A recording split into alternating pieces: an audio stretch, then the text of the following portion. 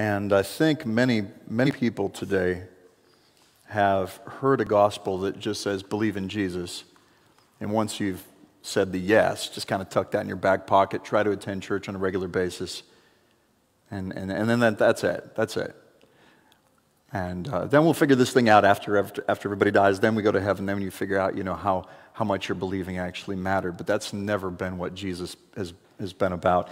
Jesus didn't die to get you into heaven. He died to get heaven into you.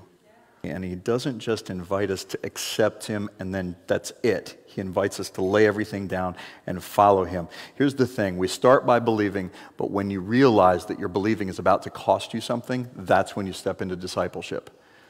It's not just a one yes and then we shelve that belief. It's every single day we say yes.